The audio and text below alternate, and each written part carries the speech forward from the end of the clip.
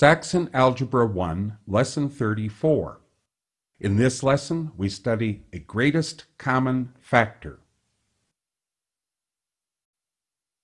The number 210 has four prime factors as shown here.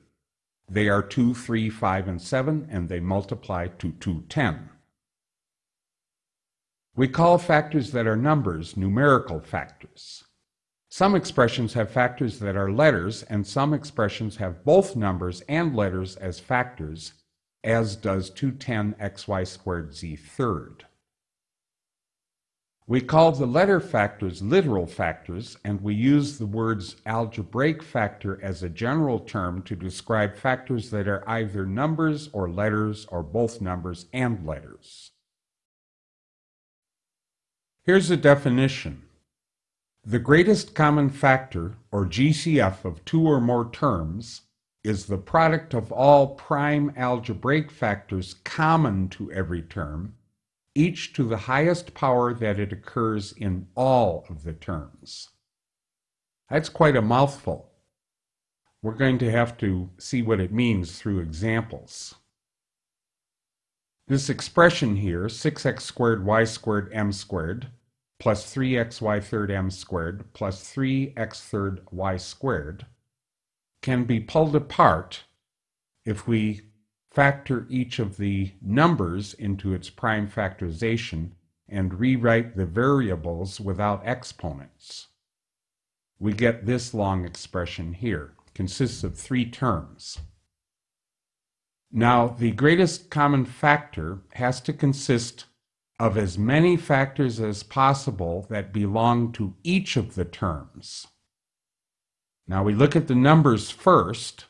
The first term contains a 2 and a 3, but the second term only contains a 3, and likewise for the third term.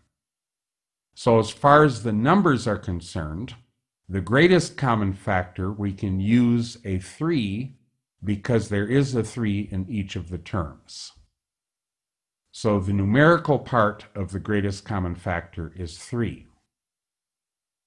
Then we look at the terms again and consider the variables. The first term contains 2 x's, but the second term contains only 1 x. The third term contains 3 x's.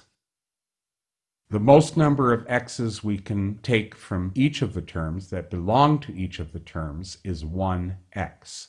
So the greatest common factor consists of a single x there. And we look at the y's.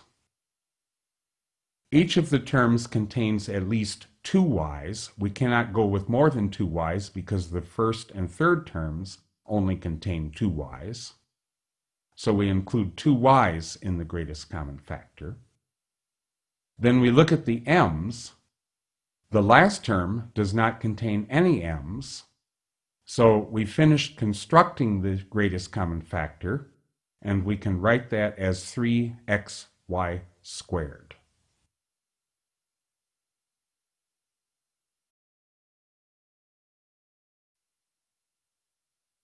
Let's look at some more examples. Find the greatest common factor. Example 1, we have 2 terms here. Again, we write the prime factorization of the numerical parts, and we write the variables without the exponents. And we get this long expression. If we look at the numerical parts, each term contains at least 2 2's. The second term contains only 2 2's. So we can pull 2 2's as the numerical part of the greatest common factor. As far as the z's are concerned, the first term contains 4 of them, but the second only contains 3. So we can only use 3 z's in the greatest common factor. It has to be common to both terms. As far as the m's are concerned, the first term contains 2 m's, the second contains more than that, so we can only use 2 m's in the greatest common factor. And then the first term contains only 1 p, the second term contains 2. We can use 1 p as part of the greatest common factor.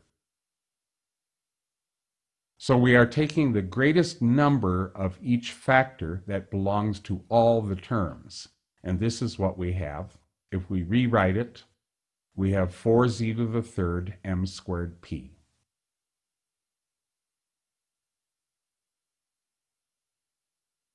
Example 2. 4x squared y third z minus 8y squared xz squared. Notice that the variables are written in a different order. Let's put them in alphabetical order first. Then we can pull the terms apart. So we have this, and each term contains at least 2 2's. We cannot use more than 2 2's as part of the greatest common factor since the first term only has 2 of them.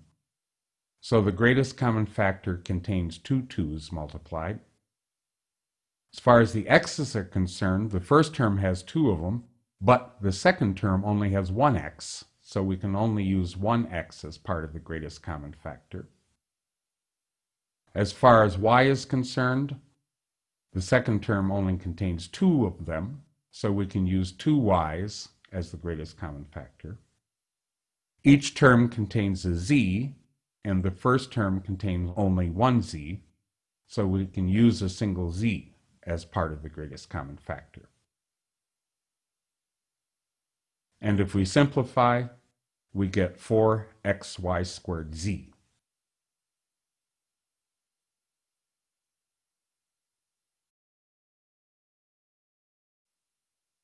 One more example.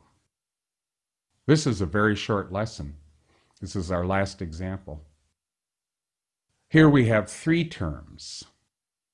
Again, we need to factor the numerical parts into their prime factorization, and we need to write the variables without exponents. So we have this long expression. Now look at the numerical factors. Each term contains at least 1 2. The first and third terms contain only 1 2.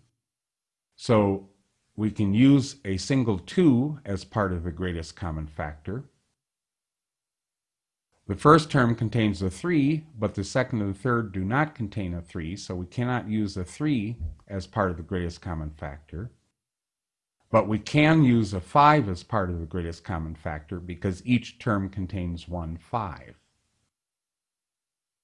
The last term also contains a 7, but the other 2 terms don't contain a 7. So the numerical part consists of just 2 times 5. Then we look at the x's. First term has 3 x's, second term has 4, third term has 3. 3 is the least number of x's we have here, so we can use 3 x's. And as far as the y's are concerned, the second and third terms contain only 1 y, so we can use a single y as part of the greatest common factor. And each term contains at least 2 z's. The middle term has 3 of them, but that doesn't help us. So we can use 2 z's as part of the greatest common factor. So here it is. We simplify, and we get 10x to the third y z squared. So that's how you find a greatest common factor. You don't necessarily have to write each term in its expanded form as long as you think about what the exponents mean.